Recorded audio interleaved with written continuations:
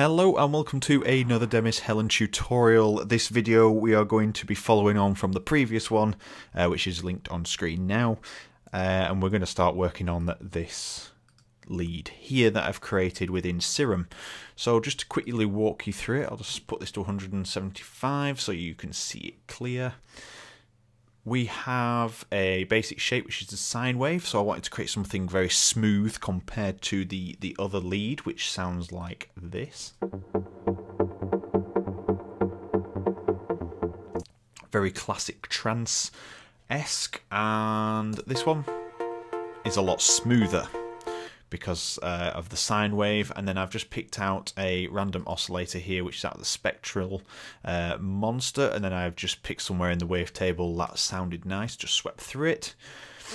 And then we've put this through a filter which is the MG Low 18, and as you can see these are the settings. So envelope is set to pluck, envelope 2 is set to a longer pluck, so you've got a bit more of a tail, and then that's controlling the cutoff here.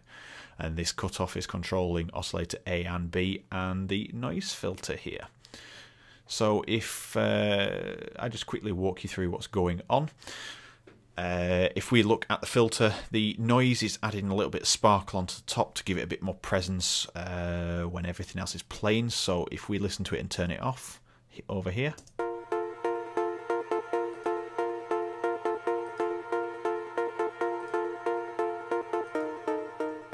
giving it a little bit of brightness as everything is going on. I've boosted the drive and the fat here just to boost it up a little bit in volume, and then that's about it. There is nothing else changed. I just picked that oscillator and that there, and then just changed these two envelopes, connected this envelope here. That's all I've done. In the effects is where the magic is happening. So hyperdimension is the first one.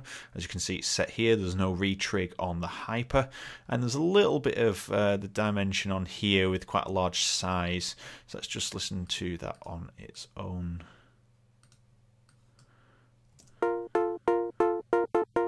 So without it.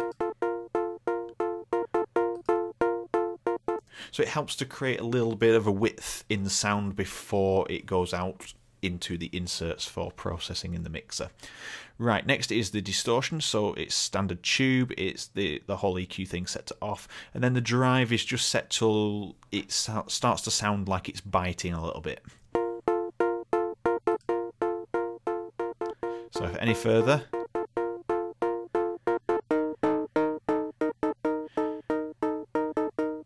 just so I can hear that bite starting to happen.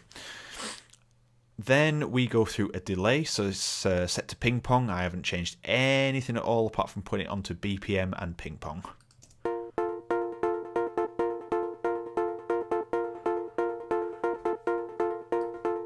Wanted to keep that simple.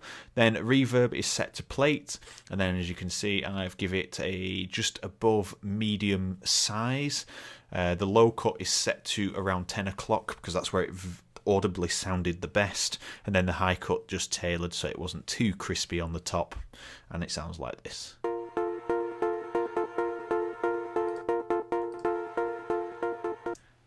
Didn't want it to sound too crispy on the top because it would start to interfere with all the other little aspects that I'm going to be adding in later. And then finally we have some low detail in there, and I wanted to add a bit of crisp after just to beefing it up a little bit. So it really puts it into its own position away from the other melody which is centered around more of the middle of the EQ. And that is everything that is happening within here. So that is a new Serum preset, which I will let you have for free as usual. It's in the description, so let's call it something in this video. So we'll save it, and we're going to call this lead. Ooh, what can we call it?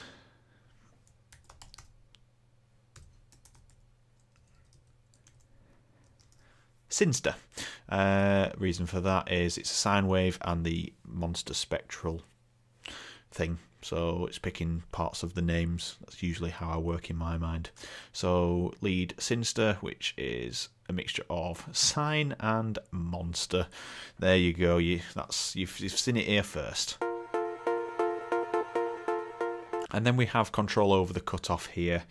You can start assigning some mods to there. I'll probably do that now, so you can see.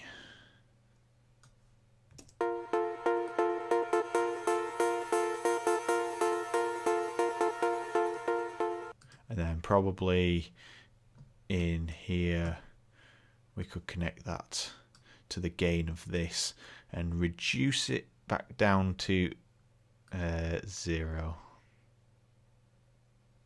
which is about there.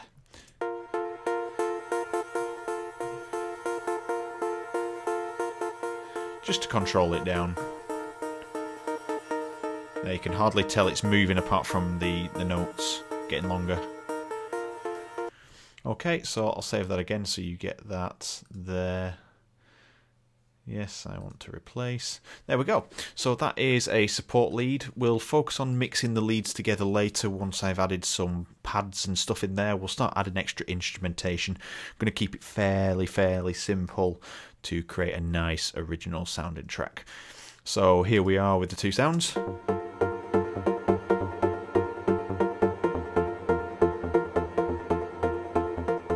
Mixed in.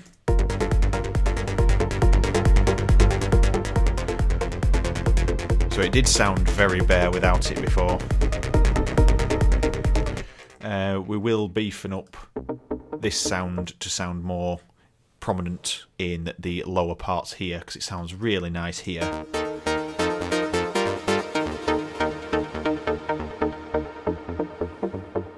So we will get that working nicely at a later date. So again, thank you for watching this video. If you liked it, follow me on the socials and share your thoughts, comments and ideas. I'm always up for doing something different. And finally, subscribe if you're not already subscribed. Thank you very much for watching, and I will see you in the next video.